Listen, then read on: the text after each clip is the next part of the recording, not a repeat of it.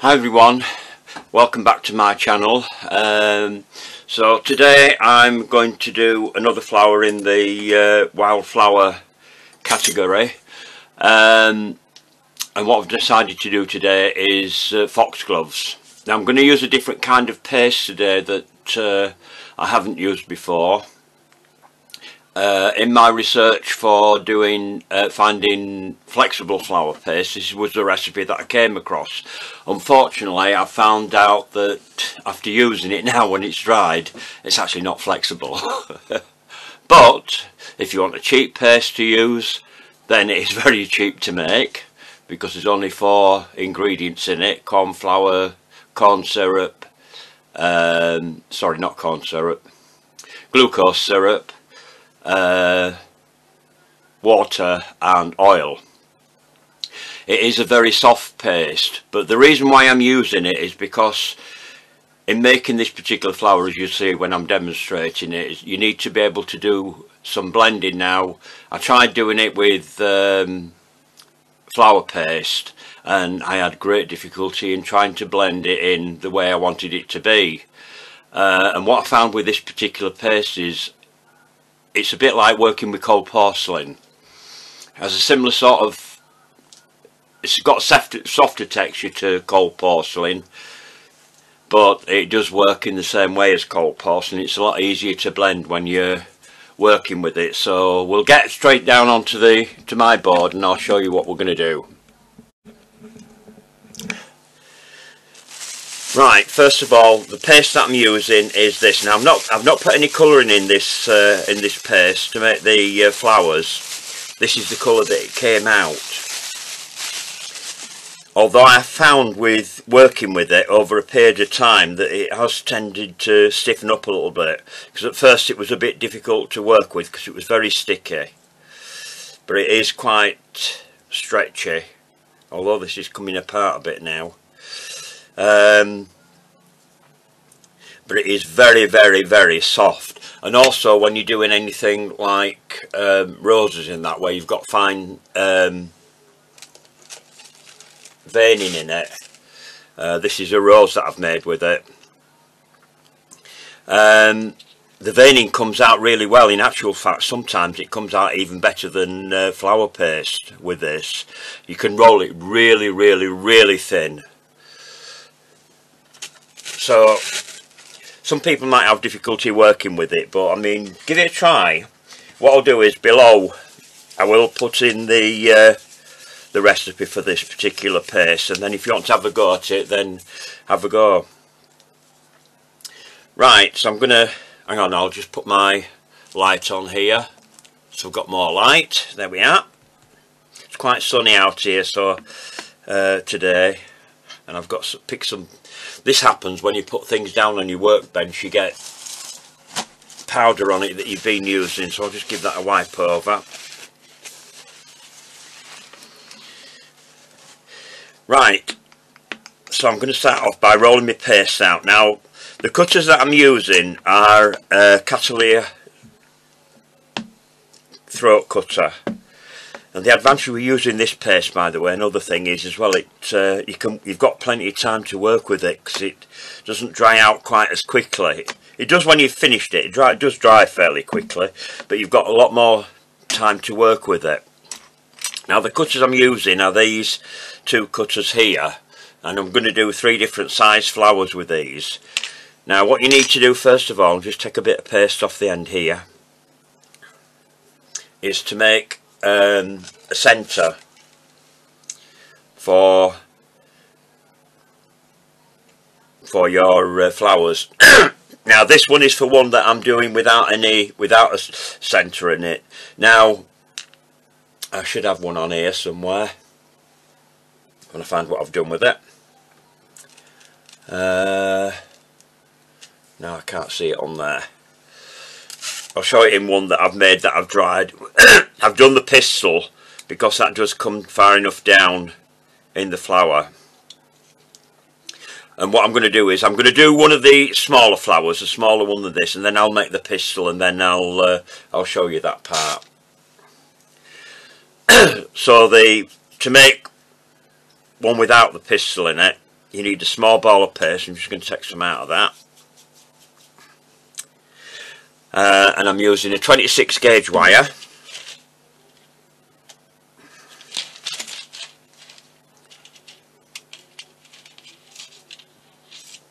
I'll get a couple out and then I've got some pieces ready because I've run out of ones that I've got already ready made up, or have I? No, I've got some there with a hook on it. So if you put a little hook on your wire so it hooks into your paste, bring that down into your paste, just like you do on a lot of things when you're doing roses and things like that.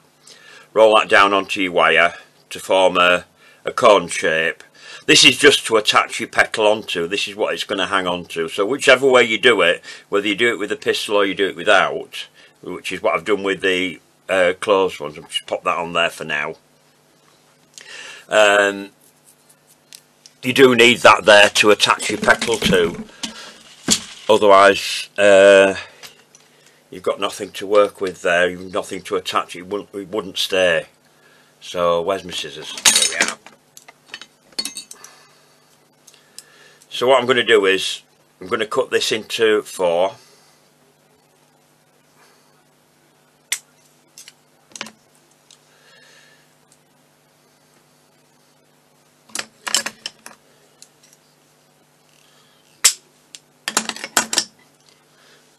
Stick those in there for now. Just take one of those out. Now what you want here is you want some white tape.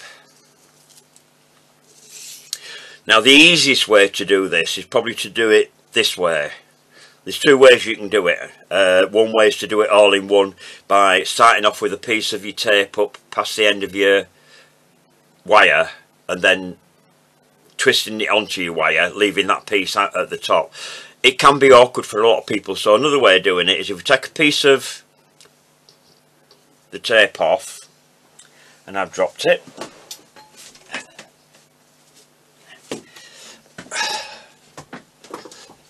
Oops, I swung my camera around a bit there.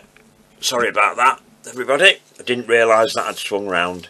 I keep telling people I'm my own cameraman, so it's very difficult for me to work down here and watch what I've got on my monitor. So if you start the tape off round your wire, like that, then pop your piece of, it's sticking to my finger now, I don't want to go, pop that into, I'm just going to tip my camera up so you can see what I'm doing here, because it's difficult for me to do this holding it out like that. Right, don't worry if it gets a bit misshapen at this time, that doesn't matter. And then, whoops, drop the wire, I'll get another one. And I've lost my piece of tape there. So I'll start again.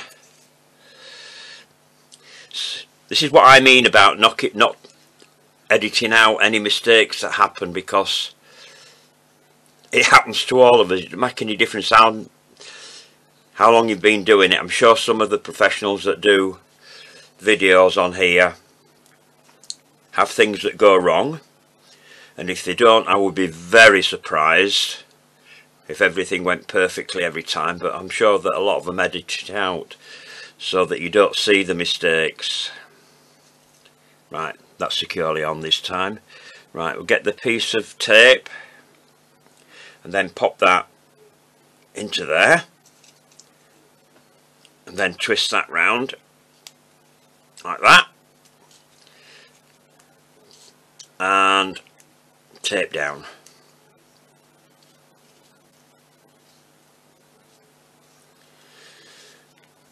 This tape's been a bit difficult to work with because it's lost its stickiness. I've had it a long time. The trouble is that I've been used to buying it in bulk when I was teaching at college, so I used to buy everything in for the students in there, so they didn't have to go out and buy it, which means me carrying a lot of stock. Right, so once you've done that, you've got your wire with the flat piece of tape at the top. Then you want your nail scissors.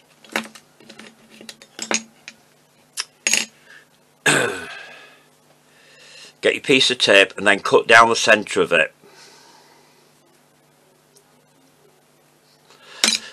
Right, so you've got two pieces like that, and then just gently, you need to be careful with this because you can pull it off and then it means you'll have to start all over again. Twist your tape on itself, so stretch it and twist it. This is too long, I won't need all this length, but the reason I'm doing it so long is because then you can cut off what you need to cut off and you're not going to lose anything, and if you break it, hopefully you don't break too much off of it.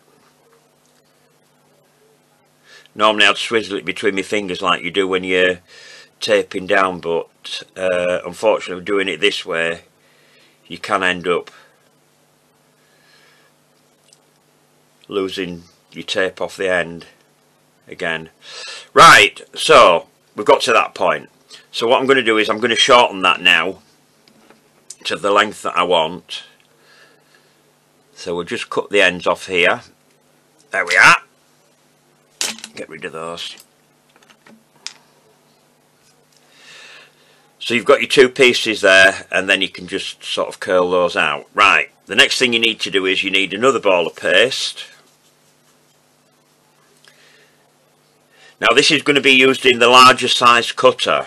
So if you're just working your cutter so that it's not to the top, hang on, just bring my camera back down again so you can see what I'm doing here.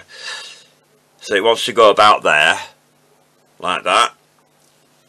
So if you get your ball of paste onto the bottom of your wire, up your wire, back into your cutter again, so it wants to be about there. And I'm leaving a little bit of wire above it, which will come apparent when I come to attach the petal to it. So it's a good idea to let that dry, but I'm going to do this while it's still soft because I didn't have one already prepared. I thought I had done one, and I have, I've just seen it now, but never mind. Right, so we'll just go back onto that. I've made a dint into there, so I'm just going to roll that out again. And I'm going to cut three different sizes. So I'm going to cut them all out in one go because you have got a fair length of time to work with this paste. And I'm going to cut out two of the smaller ones. And the reason why that's going to make a smaller one is for the simple reason I couldn't find the smaller cutter in it. These if you've got the set of three different sizes in it, that would come in handy. Then you don't have to do what I'm just about to do. Right, so what I'm going to do now is with the smallest, to make the smallest one, I'm going to take one of these and I'm going to take off a slither all the way around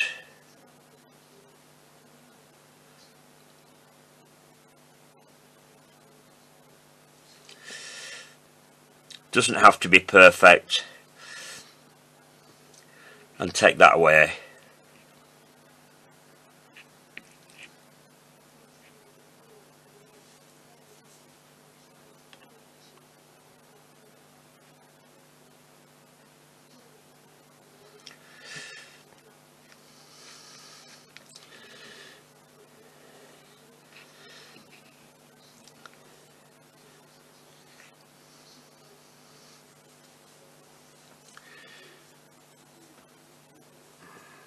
Lost a bit of my scallops there, but that doesn't really matter because we're going to stretch that out anyway, so just pop that over there. And then you can take your petals off and turn them round and pop them back on the board again. I'm not going to thin the edges because we're going to stretch the paste, and that's going to do all the thinning that we need it to do.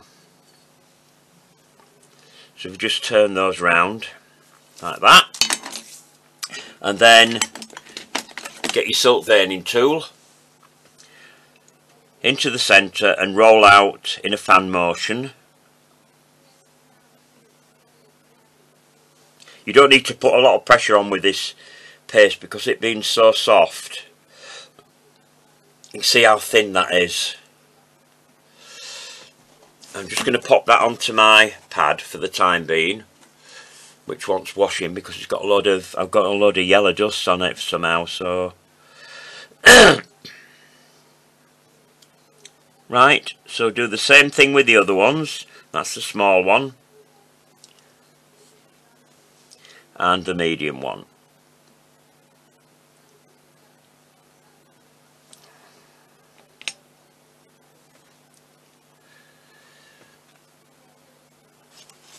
Right, so we'll get those back, and then, like we've done with a lot of things, I'm going to frill the edges. Now that's split a little bit there, and the advantage with this paste is that it does stick to itself very easily. So if I can overlap that there, that's okay.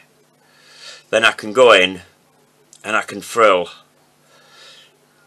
the edges. Now you need to keep taking it off your fingers because it will stick, will this?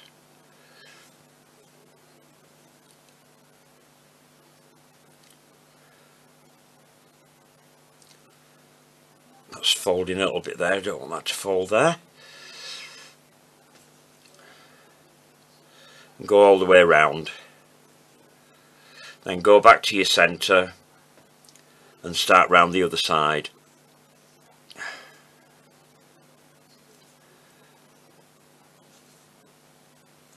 If it tears a little bit, don't worry about it, because nothing's perfect in nature. If you look in your garden, if you have one, flowers get eaten with aphids and all sorts of things, and slugs and snails. In my garden I'm pestered with snails. I'm forever putting slug pellets down to try and get rid of them, but unfortunately I can't. But I can stop them eating my plants. There's certain flowers in the garden they love, for some reason, certain things. I'm just trying to think which ones they are now. I know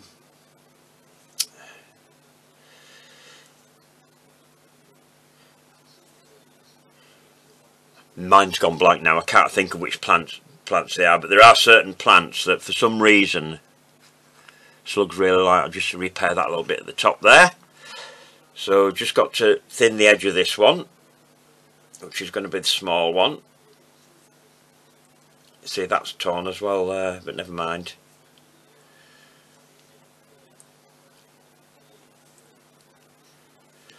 I've noticed a lot just lately in competitions, and I probably mentioned this before in videos. The last time I went down to Cake International, in the flower sections, a lot of people have gone to a lot of trouble to do dyeing plants, and you get a lot of this sort of tattiness on them. You know, they must spend ages doing it. I don't know whether I'd have the patience to make something look as though it's dying, because it's a lot more difficult than making one that's alive, looking alive. Right, so the main flower. So we're going to turn the petal back round again with the pointed end towards us, and what I'm going to do is I'm going to put it in about there, so the top part here is going to come on the wire, and the piece there that I put in is going to fill out the top part of the bud. So I'll get some glue down one side, a little bit on that side, and then I'm going to go down the centre there as well, because I want it to glue onto the pod that I've done there. So you've just pop that onto there, just move these things from underneath here out of the way, and then if you get your palette knife, this is the easiest way of doing it, and then lift that over like that, and then you bring the other side up so that it just overlaps there, then bring that together at the top. Then if you lift it up and turn it round and put your palette knife or something that's flat underneath, and then just go over the top just so something you've got to work on, and then blend your paste in to try and disguise that seam you've got there.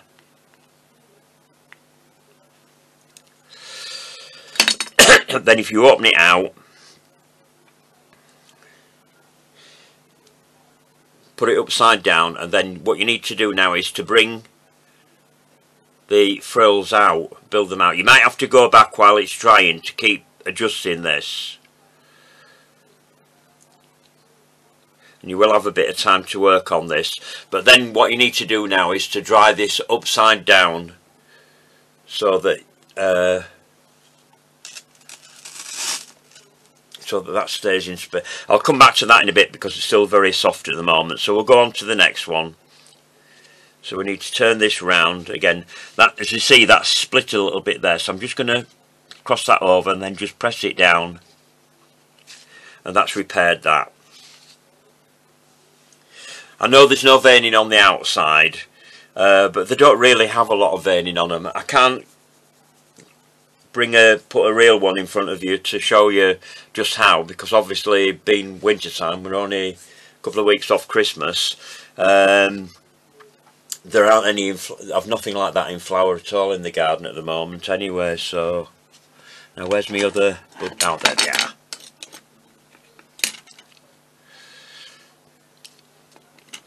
Use that one for this. So again, we're going to do the same thing. That's going to go with a little bit of the wire at the top there. So again, glue down one side, bit down the other side, and in the middle there.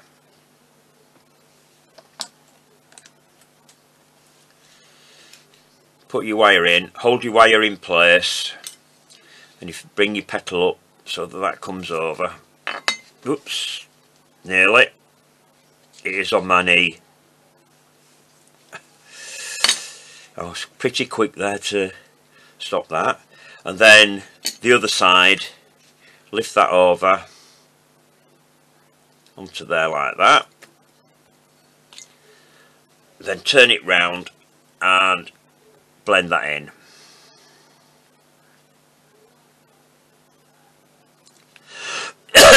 They do get a bit easier the smaller ones you get, and then just bring that in at the top like that.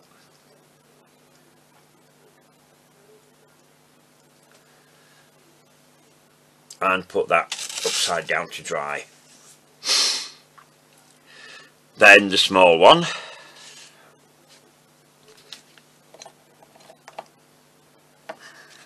If anybody's got any questions about anything, please leave them in the comments below.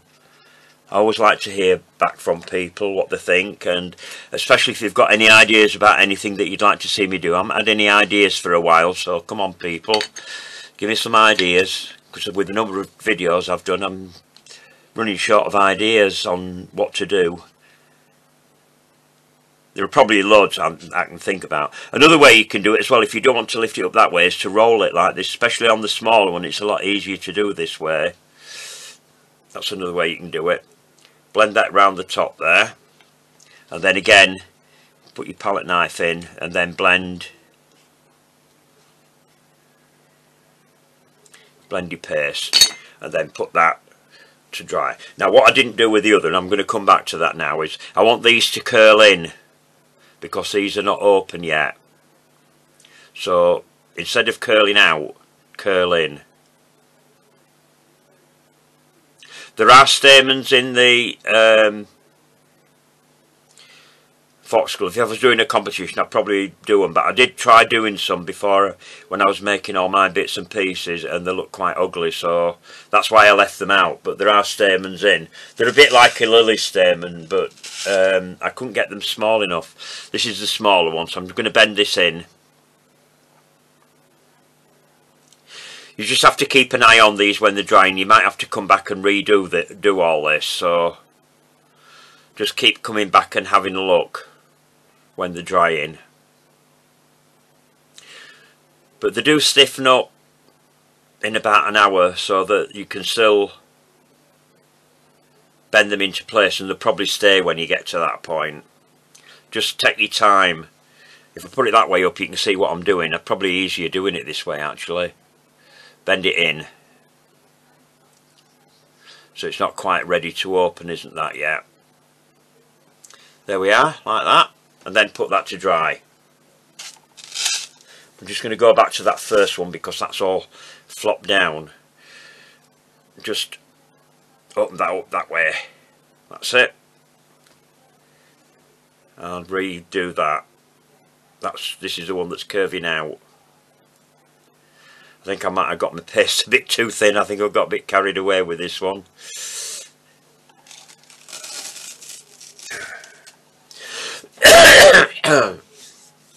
But I have got some already made for colouring anyway, so you don't have to worry about that. Now then, the leaves. I'll come on to the calyx in a bit when I've done the leaves, because I want my green out. So we're going to do all this in one go. As I've said before, people, I only have one green paste colouring that I use, which is the Christmas green from Sugar Flare, or if you're using Squire's Kitchen, it's Holly and Ivy. Holly and Ivy in the Sugar Flare is different, it's too blue, so don't buy that one. You only need one green, it's your background, you dust it to whatever colour you want. It's a cheaper way of doing it by using your dust rather than the paste. You just need a base colour to work with. Right, so I'll start off with this with the leaves.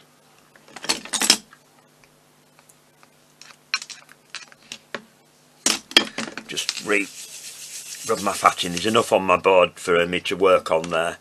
I just got rid of it with doing the petals. Now I don't want to get this too thin because obviously you want your ridges in this, and leaves are a bit more fleshy than petals.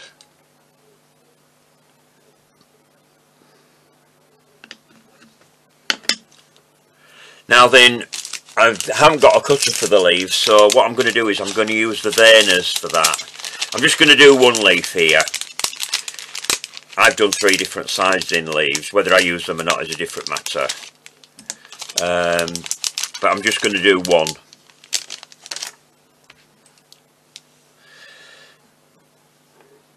So if you get the back of your leaf, which is that one, which is the one with the dent in it, so they're opposite way around the leaves, and then if you cut round the edge of that with your cutting wheel, just very gently, you don't want to squash that groove that you've just made.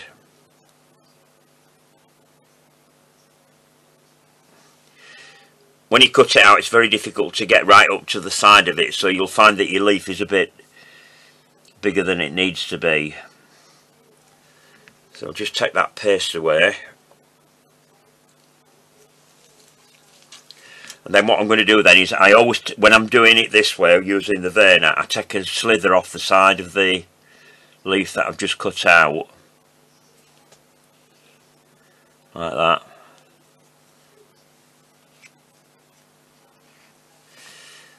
Take a piece off the other side. And the reason I do that is so that when I put it into the veiner, it actually fits in the veiner. Because if you get it too big, you end up with a ridge on the outside where it's squashed out and it looks odd. So what I need to do now is I need a wire. Have I got a 28 gauge wire there somewhere? Yep, I've got one here. 28 gauge wire. Generally what I use for leaves, unless it's a really big leaf, then I might use something a bit stronger. And get that to go up the centre of your ridge, between your finger and your first finger and your thumb, so you can feel it go up and it doesn't come out. And then onto your pad. Now the thing with this paste is, as I said, it works very similar to cold porcelain, so what you have to do when you're thinning your edges is to roll rather than stretch, like you would do with normal flour paste. So you roll it round like that. Probably do a section because it will stick to your pad. Like that, just to thin your edges.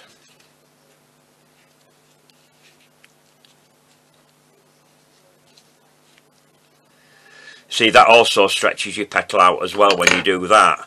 So you have to think about these things when you're cutting them out. So then we want to go into the veiner. So because I've cut it out with the back of the veiner, using the back of the veiner for the shape, then put it into the back like that, with your ridge face down on your leaf. Then put your top on, give it a press, and then we can ease that out. Now it will stick to it. You could dust your veiner if you wanted to, so it doesn't stick. That's come away a little bit, so we'll just mold that back in. Now that's split a bit there now because it is very soft, is this paste. So again, pop that over, smooth that down. Then if you just pop it into your veiner and then just vein the bottom part again, like that, touch with your finger, and we're done. Then shape your leaf up the centre ridge like that, and then put it onto your form to shape, and then you'll end up with leaves shaped like this. Right, so once we've done that, then the next thing I need to do then is to do the calyx on the foxglove pet flowers. I'll come on to the buds in a bit because I have got them. I just want to get rid of the green out of the way, and then when we've used all the cutters and things like that, that's done with.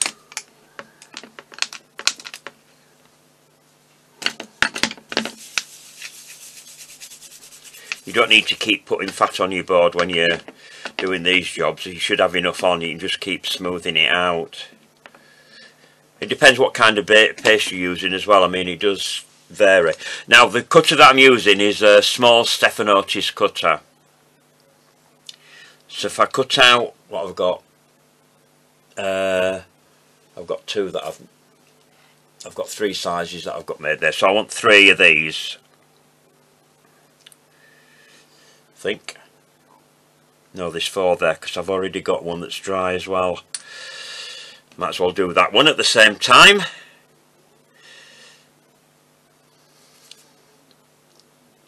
Pull your paste away.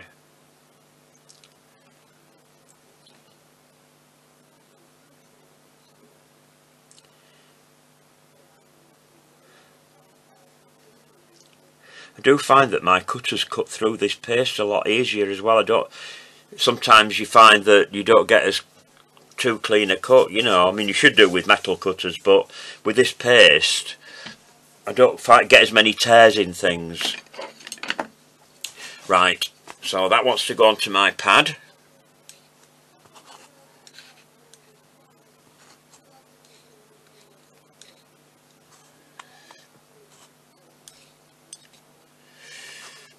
Like that.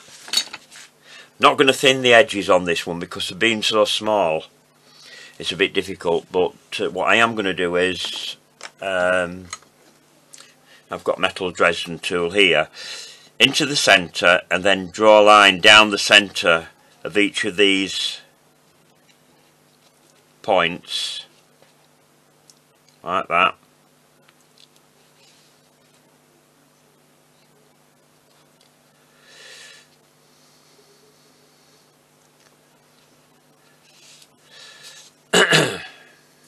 Keep making sure it's clean, because if you pull a bit off, with it being sticky, it'll stick to it, and it sticks to everything then.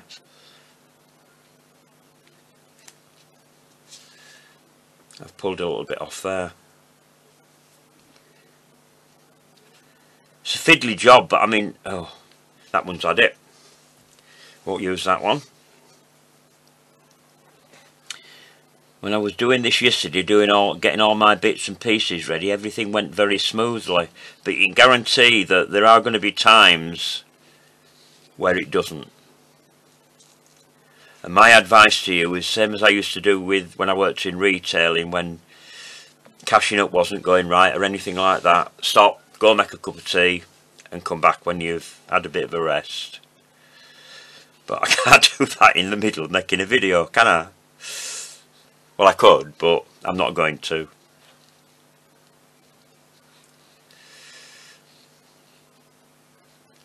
And I'm not going to say anything until I've finished this last one. There we are. That's why it's gone smoothly, so there we are, done. Right. Next thing to do is you want your small ball tool and use the big end of it, and then just press into the centre just to cup it slightly, because that groove that I've just done there, that's going to go on the inside, but it gives you sort of like sharp, like the back of your petal. It'll give you a ridge. So which one's which? Do these here. That one's dry. Rather than putting the glue on there, I'm going to put the glue on the top part of the flower here. Then turn that over, and that calyx goes on like that. Turn it over, and then just shape your calyx down. Now it does stand off like that. I'm going to do that on the softer ones, but I'm only going to do it on the smaller ones because they're the ones that's still in shape. The first one that I did with the pistil in it is not behaving itself at the moment, so I'm going to leave that one, because I'm not going to use these on the plant anyway. Doesn't really matter. I always have bits and pieces left over when I've done demonstrations. You might ask what I do with them all. One of these days I might turn my camera around and show you the pile of flowers and things like that I've got here. You'd probably die. One of these days I'll find something to do with them, I suppose. Then that's the smallest one. It might help if I put some glue on it.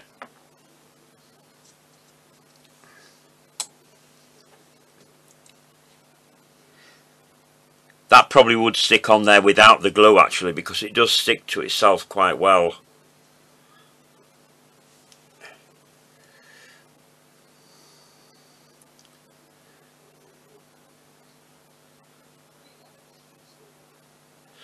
Right, so that's that, and put that back upside down to dry. Right, you can get rid of the green now and go back to the original colour. Just get a small piece of that out. You have to excuse me, I've had a chest problem. I've been quite poorly for nearly a week, and I'm just trying to get round it, and I thought I've got to do something. I can't be sat around all day doing nothing. So I'll get some more wires here. So I'm going to make an assortment of buds now. I've got 3 different kinds of buds. I've got some that are totally closed. So we'll start off with those first. Small ball of paste, and you can do these in various different sizes, starting for a small one that's going to go at the top of the plant, which you will see when we put it on. In actual fact, I want some hooks on those, don't I? Rather than doing each individual one, it's a good idea if you get all your wires together like that, and just bend a load of them. With it being 26 gauge wire, it's quite easy to bend over. Rather than doing a load of different ones separately, you've got it all done. Then just squeeze that in a little bit more, then that can go into the ball of paste. Then I'm going to thin that down at the back.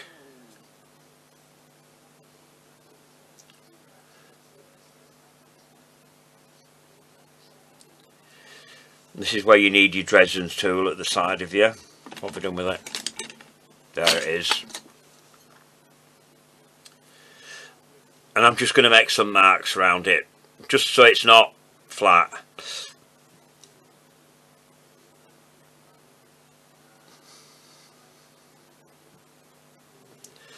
Like that. If you can see that against my hand. You can do it one a bit smaller than that.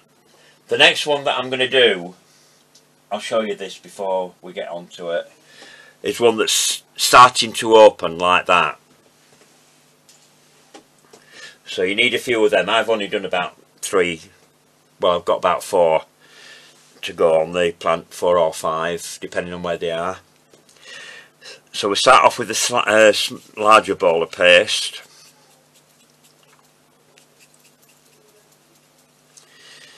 Get your wire into your paste. I'm just going to close that hook in a little bit more and pull that down into your paste. Again, thin the back.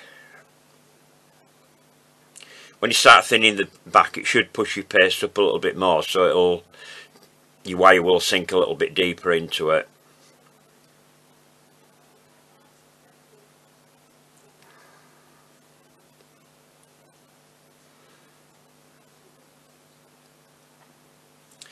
So what I'm going to do with this, if you hold it between your finger and your thumb, and I'm going to open that centre part out, just get your dredging tool and just go over it like that. And then if you go inside with your dredging tool and then pull it up. Doesn't matter that there's marks in it, that adds to the effect. And then you can close it back in again a bit if you want. And then go on the outside and put some detail into this outside. I've gone off camera again. I do apologise. Sorry. I'll go through that again. So inside with your dredging tool like that to open it out and pull it up, and then on the outside go around and put some detail into the outside. It just stops them from looking like boring buds with, you know, because some buds really don't have a lot of shape in them at all, and they can look a bit boring, you know, so I always like to add a little bit of detailing. So what you want is various different sizes in that, and then a few of these, and then set them to dry to one side. Get those out of the way because they're soft. And that's all your different components for your foxglove. So we'll get rid of that paste out of the way. Now those who are not going to put a calyx on, because we're going to do most of the detailing on that with the dusting. So I'm going to keep my camera this way, then you can see more of what I'm doing, because I do work more to this end of the board anyway, which you can see. I usually like to use a double width because sometimes the powder can come through your kitchen roll, and you don't want to get it on your board if you can avoid it, so I'll just get that out of the way. So the colours that I'm going to use for colouring are ginkgo, rich burgundy. Should have a dark green here somewhere. Where have I put it? I did have them all together, or so I thought, as it dropped down the back. No, it's not it. I should have some rainforest. There it is. I'm going to use those two colours together on the leaves. And then I'm using tropical lime for dusting on the buds. So you need an assortment of brushes of different sizes for this. I'm being really clever here, getting them all my brushes out all in one go. Flipping it. Give me a sort of pat on the hand and a wide one. Perhaps I probably don't need that. And then I want a red one for the rich burgundy. So I'm going to start with the flowers.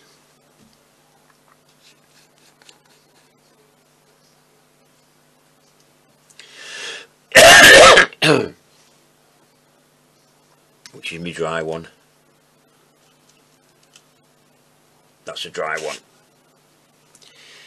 Right, so we've got a closed in one there, we've got an open one there, and there should be a smaller one somewhere, I think.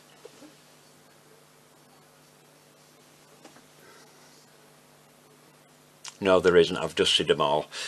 The dusting's the same anyway, so I don't need to do all of them. So a bit of powder onto your kitchen roll, and start from the side and dust down inwards inside the flour. Now leave the centre part there, doesn't get any colour on it. There's a paler colour. I've studied the flowers on my computer online. You can do this as well if you put in pictures of whatever flower it is you're doing. The one that I've been using is one called Shutterstock, and you get photographers that upload pictures of practically everything. So anything that you're researching, you can find on there. Brush down, not right down to the bottom, but part way down like that. And then I'm going to come to the outside, and then I'm going to go. This isn't.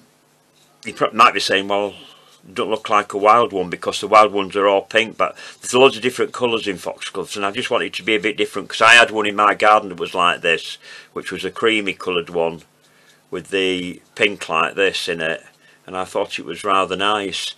Like everything else, there's lots of different hybrids. So that's that one done. And then with the ones that are closed in, it's mostly dusting on the outside with these, because that's the only part you're really going to see. You can dust some colour on the inside if you want to, if you're very careful and you're being patient and you've got the time to play around with it. Doing a video, you'd be here for hours if I started doing that.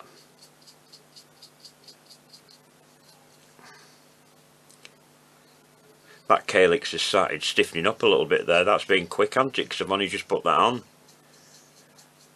And considering we're well into December now, it's pretty cold out there because where we are now we've had a lot of snow. I'm just going to go over the edge with it just to give it a little bit more there, just to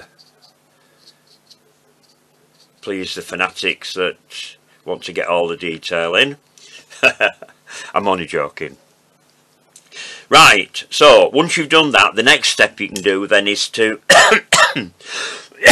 excuse me, put your dots in.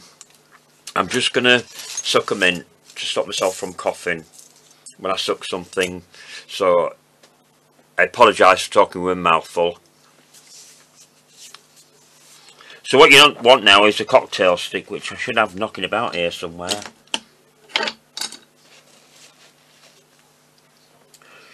There it is.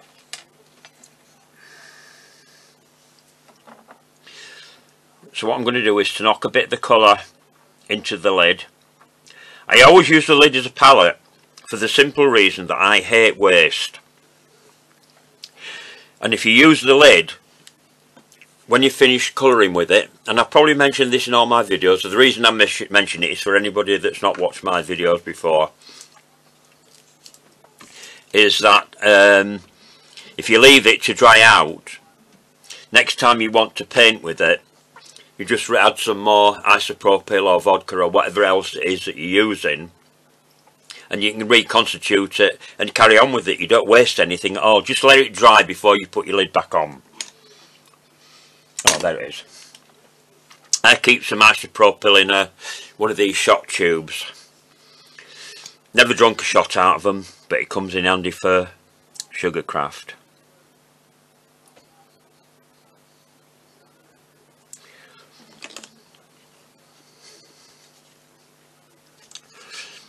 So I'm just going to mix that in with the powder. Need a bit more in that.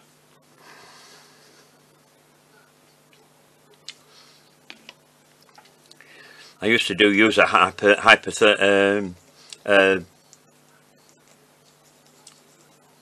for injections whatever they call it, I've forgotten the name for it, but they're difficult to get hold of nowadays because I think you're on drugs if you ask for one of them, so have to be very careful.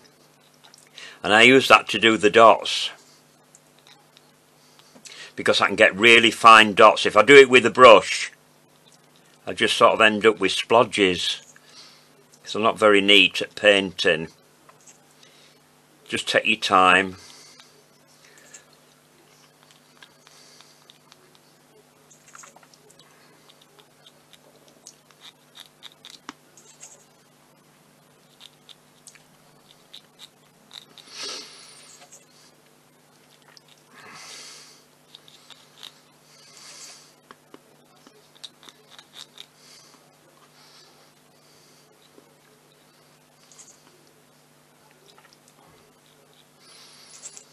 You can go over into your colour if you want. Add a bit over, because it's like most flowers. There's lots of different variations, and one flower will be totally different to another one. They're not all exactly the same. There we are.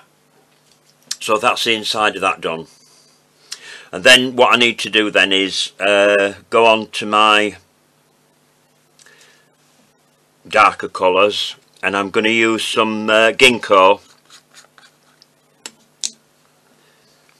with the small brush to dust the calyx.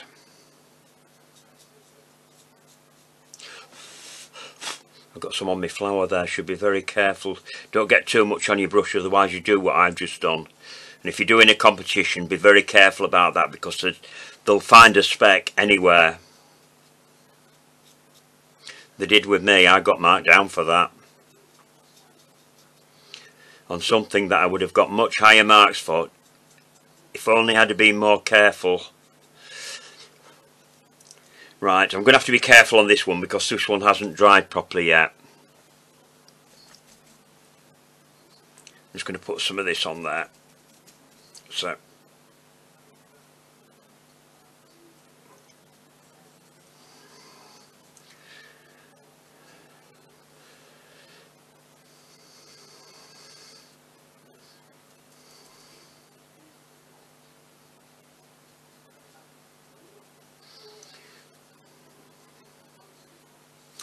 There we are. So that's both of those done. So one partly open, one fully open. Have I got any more on there that need doing? Oh, right. Put that end back on there. And we'll just get those out of the way for the time being.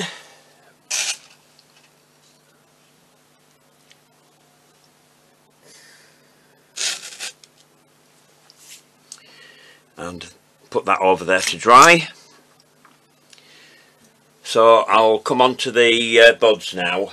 Now the small bud, that's the one that's dry. So what you need to do now with this is dust on this one with the tropical lime. They are green, but they're not as dark as the leaves and things like that. So I'll get some of that out. I use this a lot for the base of petals where there's that little bit of green, because sometimes if you do it too dark a green, even though it is on the flower, it can look too much. So I'm just going to start from the top of the bud, bringing it down to the bottom. Like that. And then what I'm going to do is,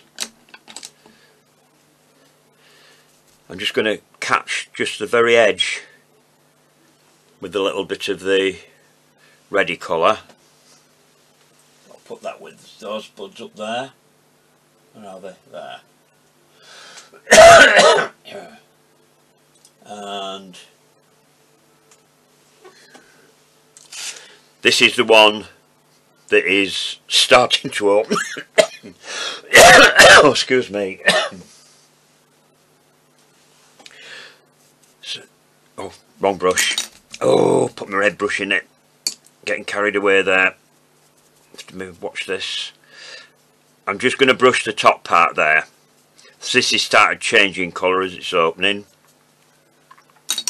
And then with the red,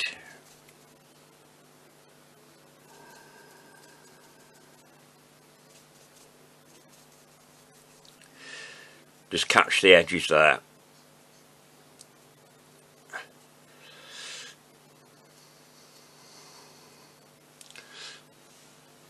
Probably got a bit too carried away with that, but never mind. And that goes in with them. Right, now then, the leaves. I'm just going to get rid of that brush out of the way because I don't need that now. Pop that colour over there and put the lid back on there. Keep your pots, because if you knock them over, it's a nightmare to clean up his dusting powder.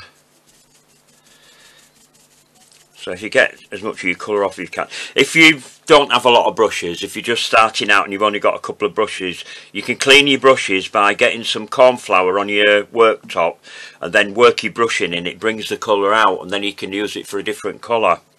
I've got loads of brushes, so I've got different brushes for different colours, but not everybody has that luxury. So if you haven't and you've got minimal amount of brushes, then clean them in between each of the colours. But I always keep one brush just for greens. I use it for all the different kinds of greens, but I don't use any other colour with it.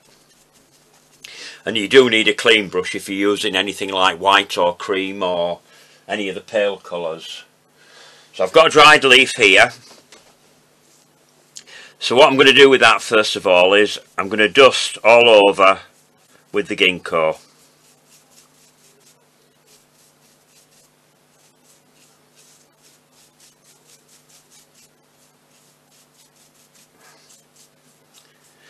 And then turn it over without putting any more colour on your brush, just waft over the back, because the backs are always lighter than the front side of the leaf. It just basically lifts out the colour of your veins, really. That's where it catches more than anything on there. And then we'll get rid of that.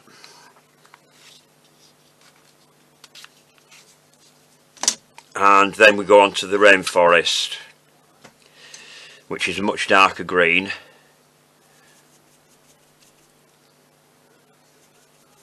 So what I'm going to do with that is I'm going to dust that down the centre here. And you can pull it out a little bit, but don't go right to the edge. It just gives your leaves a little bit more depth, because although they're quite plain green and quite dark on foxgloves, when you're making them in sugar, if you don't give some detail into it, they just don't look realistic. So it helps to do a little bit of shading like that. Even though in reality they haven't. Sometimes we have to use artistic license in sugarcraft when you're doing anything like this to make it look realistic. And some people, on some of the fantastic flowers that I've seen on Facebook in the groups that I'm in, there's some very talented people on there, but they must spend hours and hours and hours on the flowers, you know. But I mean, realistically, if you're doing them for a customer for a cake, like I would, you've got to do things quickly, so you've got to find a way around getting the similar sort of effect without spending quite as much time on it, because time is money, and the more time you spend on it, then the more money you've got to charge for it. Right, so then what I'm going to do then is I'm going to gloss the leaves with some leaf glaze, like that. And you can see that it pulls the darker colour into the veins and makes the veins stand out more. And this is the sort of effect that I was aiming for, to make it look more realistic. Not on the back, because the backs are always plain like that. Any shine that you get, and they are quite shiny foxglove leaves. Might put a little bit more glaze on there, just to make that a little bit more shiny, because it does dull down a little bit as it dries. Right, so we can put that to one side to dry.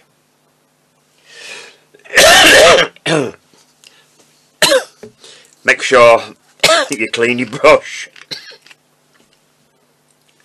after you've finished, because if you don't, you can end up with stiff brushes and then you can't get them back as they were. So I always keep some isopropyl in a separate container just for cleaning brushes out in. Gets a bit manky in time, as you can see, but it still cleans your brushes out, because when you using your varnish like that, you are picking some of the colour up in your brush on there as well.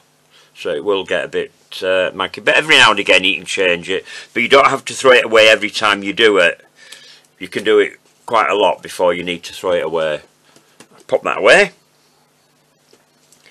Let's get rid of that brush. So then we can get on to assembling the flower together now. So what I'm going to do now is I'm going to get a full 20 gauge wire for this. It's surprising how much room up you take with all these components on here.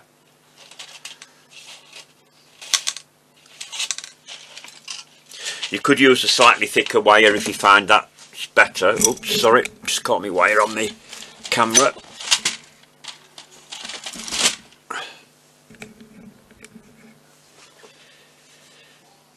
So for that we want some dark green tape. Now I've got some half width dark green tape, but later on further down I'm going to start using full width green tape. But to start off with the top, I'm going to start off with half width.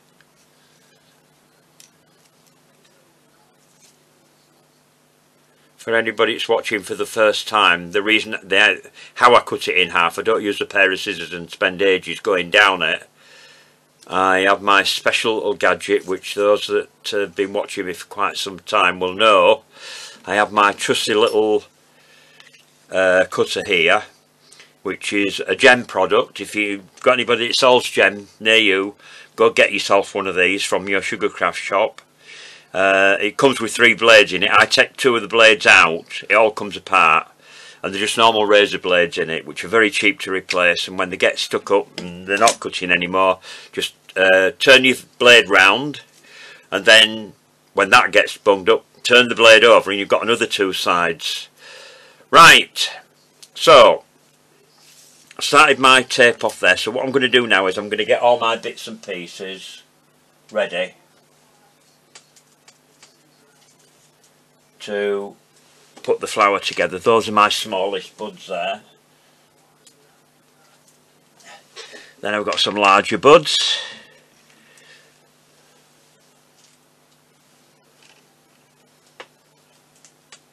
Then the buds that are starting to open. I'll just put those there for now for the time being.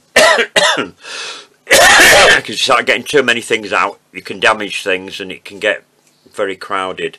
So I'm going to start off with the smallest bud right at the very top.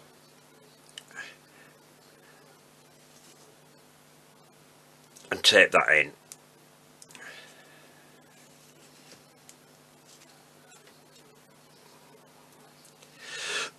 Pull your wire down so it's right down to the tape. Tape it down a little bit, then you put another one. These are fairly close together at this point. They sort of bunch around together.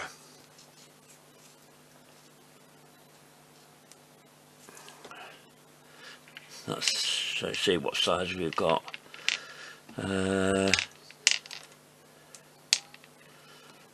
That's not too bad. Put that one in. Because obviously the buds will increase in size. This is why you need to do a few different sizes. So you can, and we'll just make sure we pull all those wires in, so they're nice and tight. Keep everything really tight. Make sure that you stretch with one hand and you twist with the other. There's one wire there that will pull down a bit more. There it is. Got you. Then put another one in there.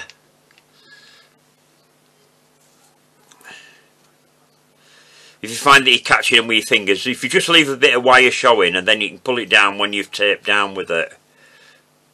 You just need to find out which wire it is. There we are, that's the one.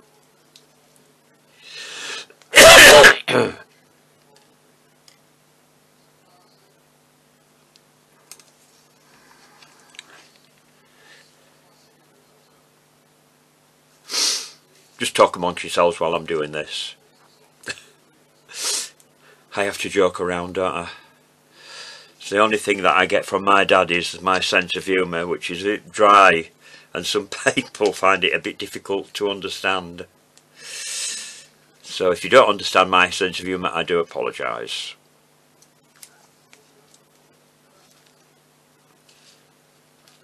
Get all these buds in. I mean, on some of the flowers when they're open you get a lot of flowers at the bottom. I haven't done as many for the bottom because it just gets too much, especially if you're doing it for a cake, you know. And you've got to think about time as well if you're charging for it.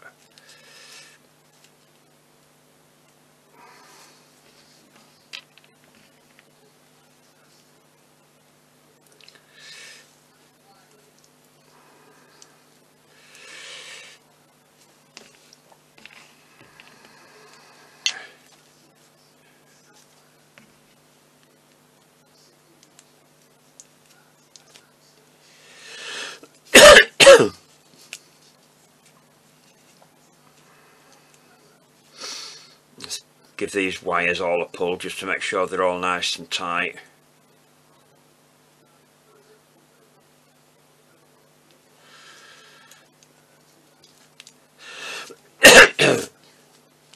I'm just going to tape down a bit now to hold these in place. This will stop these from moving around now.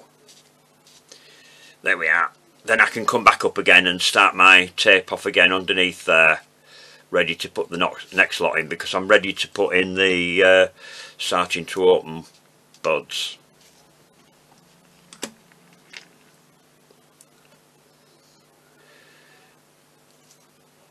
Now you do get the odd leaf in between as well, and they are quite small, so what I'm going to do is some of the smaller leaves that I've got,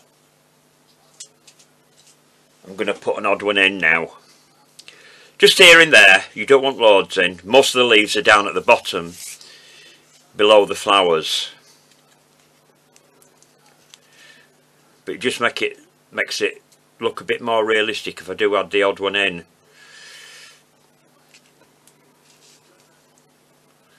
Pull that bud in, make sure that's nice and tight. Yeah.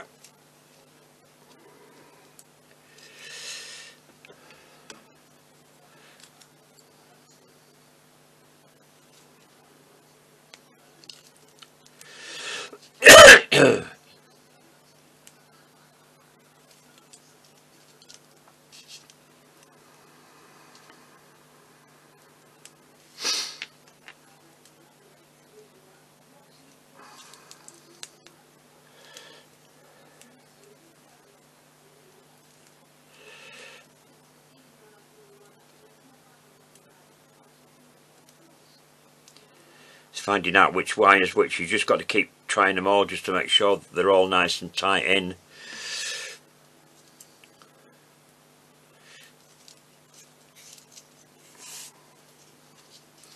Just watch your tape to make sure it doesn't get screwed up, because when you're stretching it sometimes it does have a habit of curling on itself. I'm just going to put another small leaf in there.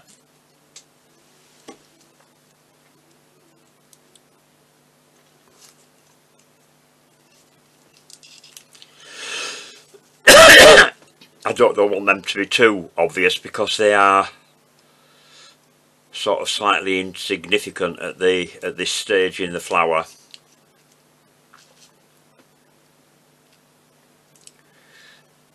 Go a bit further up and put another bud in there. That's the last one of those, I think. Let me just have a check on that. Yeah, I think that's it. Yeah, that's still a soft one, is that? So again, I'm going to tape down again now to make sure they stay put. Some people might say, oh, well, it's a waste of tape and all that. No, it's not a waste of tape. You've a hell of a lot of tape on a roll, it goes a hell of a long way, and it's better to be safe than sorry. Right, so we've got those at that stage now. They will come out with those, but I'm leaving them all upright for the time being until I've taped everything in, just in case you're wondering. There's always a reason behind my madness. So then we start with the smaller flowers. So what I'm going to do is I'm going to get all my flowers over here. Oops, I haven't dusted some.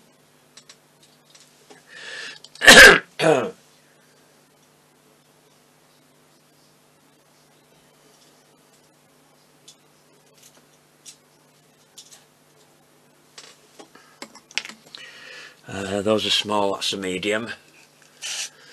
That's a medium. That's a large.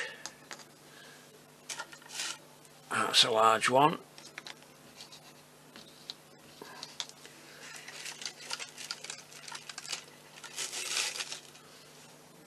That's a medium.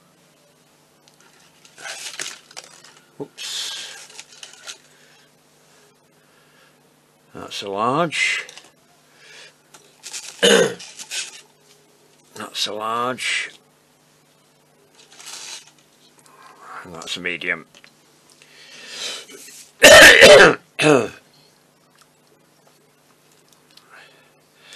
So we can start putting the small ones in here. I'll just have to dust these afterwards when I get the whole thing in together. Now I'm just going to bend them out a little bit because I don't want to damage the calyx on them, and that's just come off as my tape.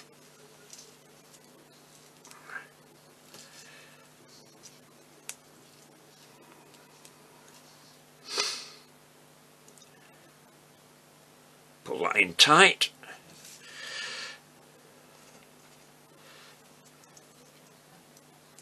Bend that out a little bit, pop that in there.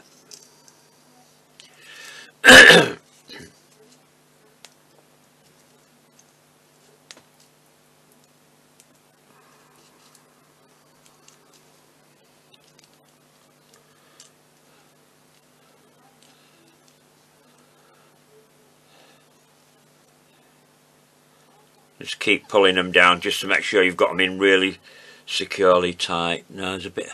No, it is. It's in. And another one.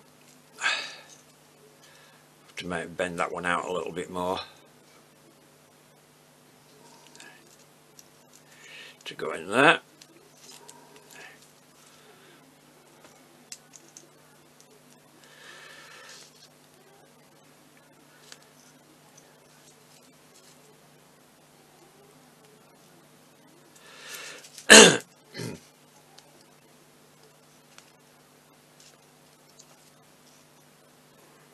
You can move them around once you've got everything in together. Just the main thing at the moment is to get them all taped in. Right, onto the medium ones.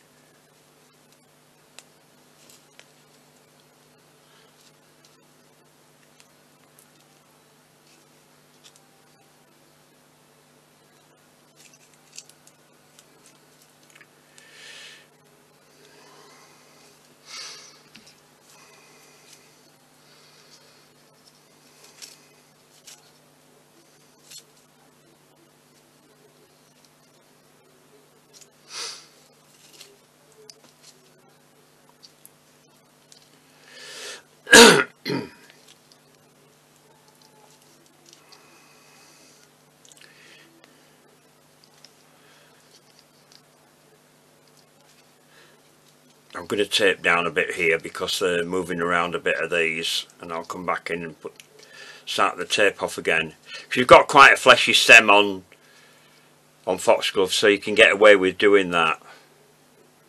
That's well in. Let's try that one. Yeah, that's right down. That's right down. Tape those in so they don't move. There we are. Go back up again.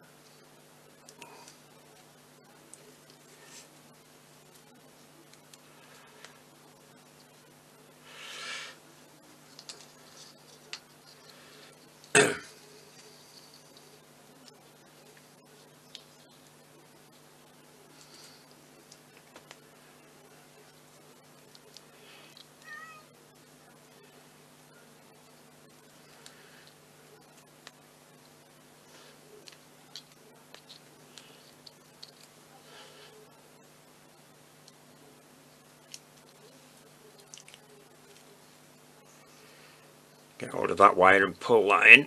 Make sure that's nice and tight.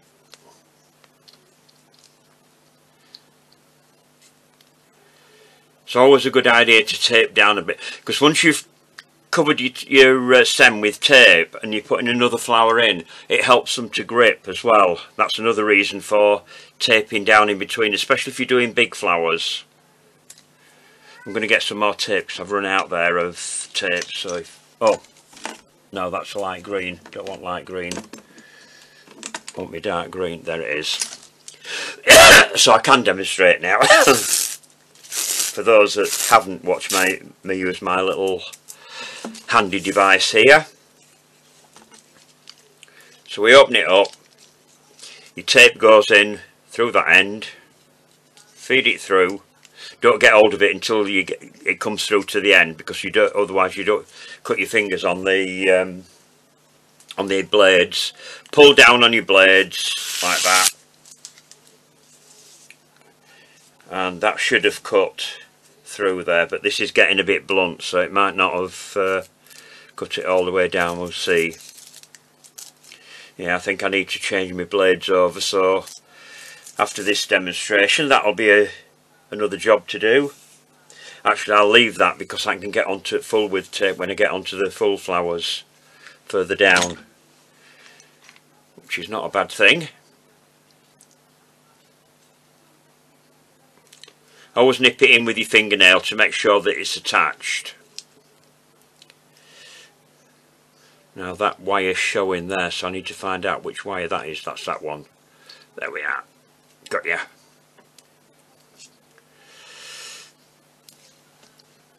And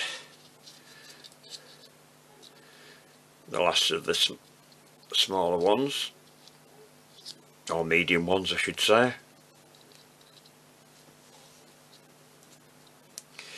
Just bend that up a bit more so I don't catch it on my finger. Just be careful with things like your calyx and that when you're turning, that this is why if you leave a bit of wire and then pull it down later, it stops things from getting damaged, because if you catch it on your fingers and knock a piece off, especially if you're doing it for somebody, it can be very downheartening to find that you've done all that admin work only to have to take it all apart again to start again.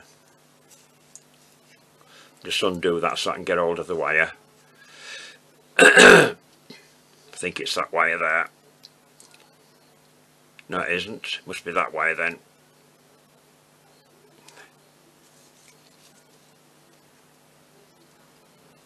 No, there's another wire there. That one must have been a shorter one. No. Got to be one of these wires. There it is. Got it. Got ya. See why it's important to tape down, because if you tape down then you cover all your wires up. You can then see which wire it is that you need to pull.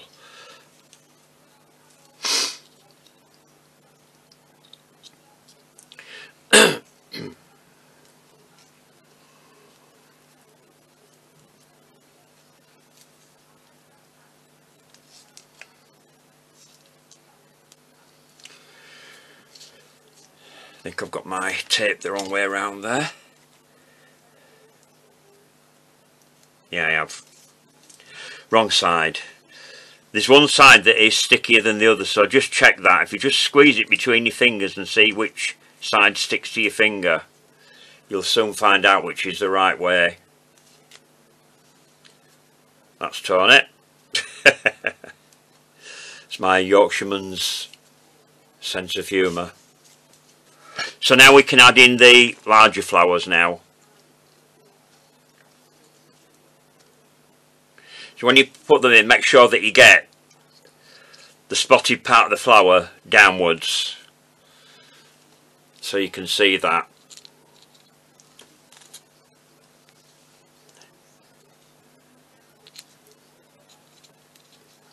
I'm going to tape down in between each of these flowers, because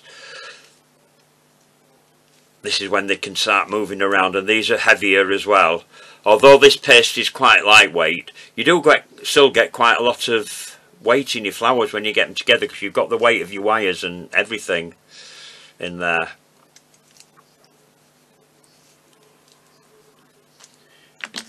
Just up my tape up, so it's got a bit twisted together there. It's getting darker outside, so, and I haven't got my watch on, so I don't know what time it is.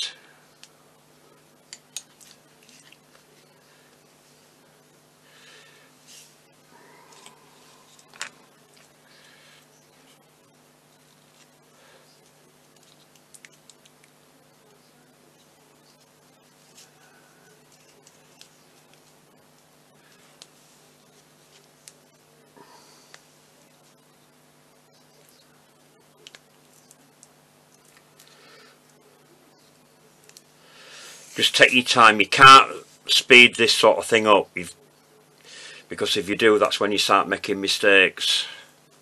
Even for a professional, they've still got to take the time.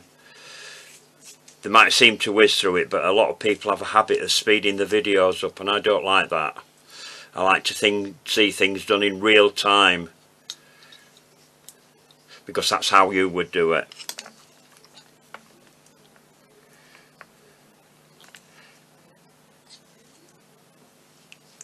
I do sometimes stop tapes if I've got to, when I'm making things, when I have a lot of petals to add or whatever, you know, but I start off adding the petals and then come back to the last few petals so that you can see how it's done. But it can get a bit boring just putting loads on, although we don't have that problem with this. It's just that there's a lot of flowers on here, and that's the only problem we've got with this one.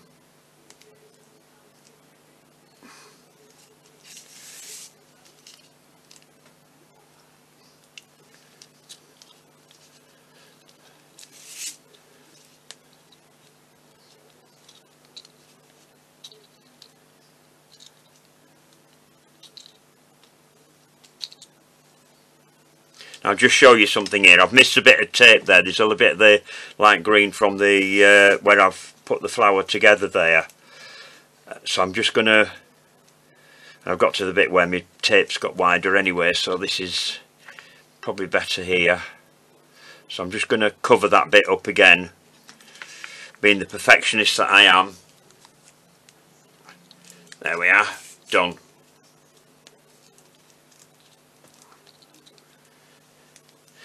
And then put the last flower in.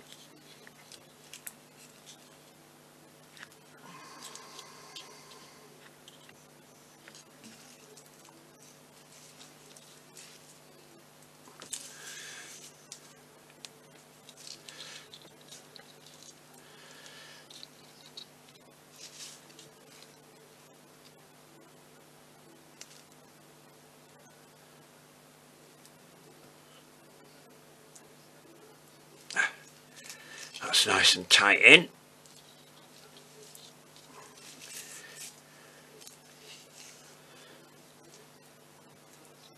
I'm going to start with some fresh full width tape here, because that's splitting where I tried to cut it. Where's me? There it is.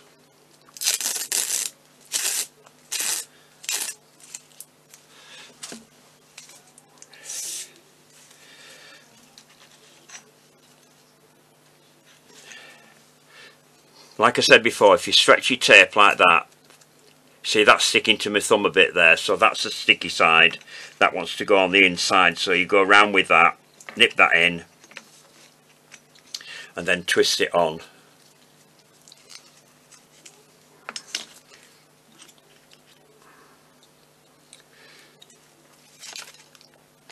So if we get all the leaves in first, and then we can adjust all the flowers, just get rid of that tape out of the way. Just going to move that paste. Now that's dried off that while I've been doing this, so now that lid can go on there and that's ready to be used again.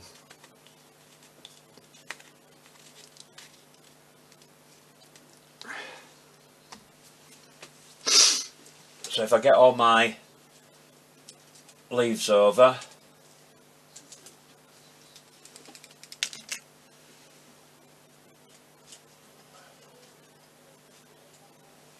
I probably won't use all these because I've made loads of them, but on the bottom of the stem of foxgloves you do get a hell of a lot of leaves. And I've got some larger ones here as well. So I've got 3 different sizes there. Whoops. Get myself comfy. And start off with the small ones.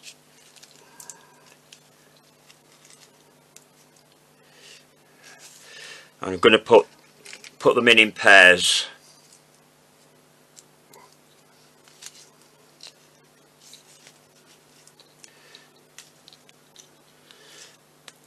You have to remember when you're doing anything like this as well, it's going to be top heavy up here, so just be careful when you're doing anything like this. Same doing things like gladioli. That's another flower that I'm going to do eventually, not just yet, but I am going to do that.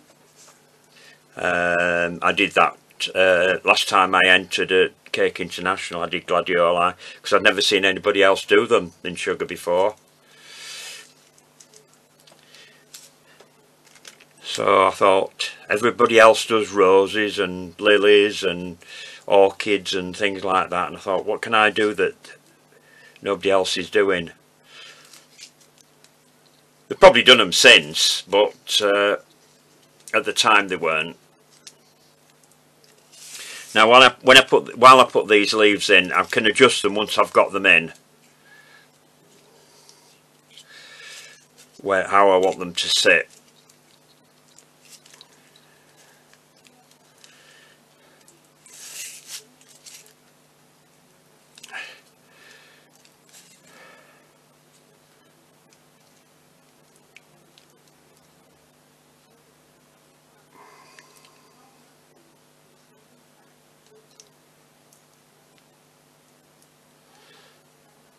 Make sure they're all in nice and tight.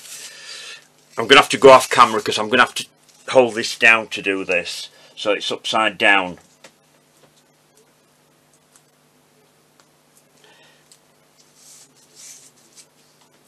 So I want to tape these leaves in before I put anything else in to make sure that they're nice and tight.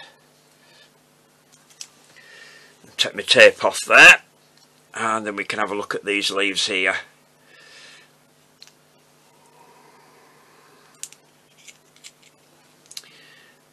Yeah, that looks alright. I'm just going to push them up a little bit so they stay put for now. I can come back and move them around once I've got all my leaves in.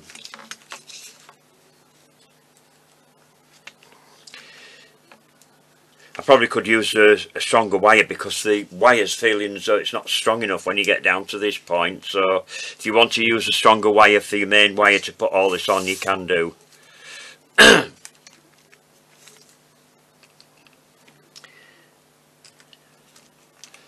Right, one of those in.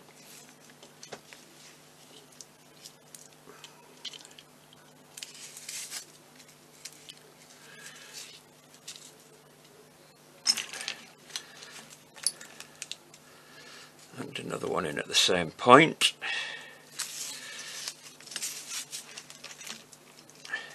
Sometimes it's just as well to sort of wrap it round like this rather than twisting it, just to get it so you get your wire in, then you can tighten it up, then get it downwards and spin it. Whoops, broken off. This is the awkward bit when you get to this, because you do have a lot of weight to deal with when you're doing anything like, it's like doing a big spray of flowers. I once did a wedding cake with a very long spray of flowers, that a pointed spray that came down over 2 tiers from the top of the cake, and the spray was actually 16 inches long. And this is what I had to do. I had to hold it upside down to spin it.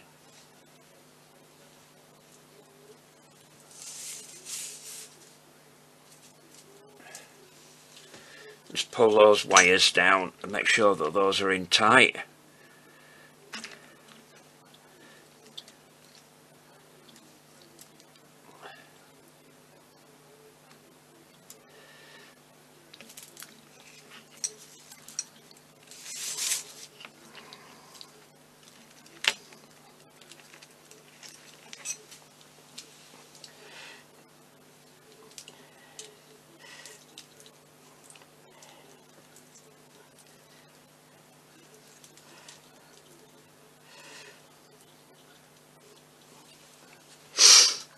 what I'm going to do is I'll put these leaves in later on. Anybody who goes onto the Facebook pages that I'm on that have seen this will see the full spray when I've finished it.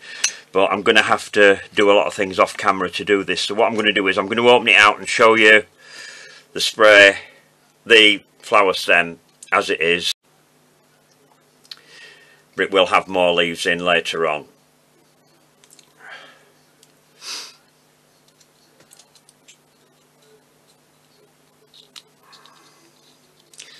So just bring all those down like that.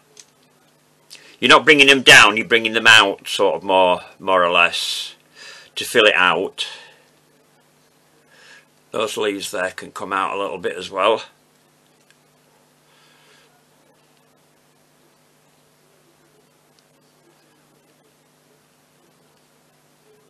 And as you get to the top then they stay a little bit more upright. So, there we are, that's my foxglove. I hope you've enjoyed the video, and I hope you're inspired to have a go at doing it yourself as well. Just bring that up so you can see that a bit better. I enjoy doing these videos, so I'd love to hear from people if there's anything that you'd like to see me do, or any questions that you've got to ask about anything. I know I'm repeating myself, but I would like to hear from you. So don't forget to subscribe to the channel as well, and give me a like on anything that you like. We always like to see those as well. Subscribing is free, so don't be afraid of doing that. And look forward to seeing you in the next video. So take care, stay safe, and see you soon. I'm also going to upload a video of my Christmas decorations as well, after I've done this one, as well as my Christmas card to you all from me to you. So take care, stay safe, see you soon.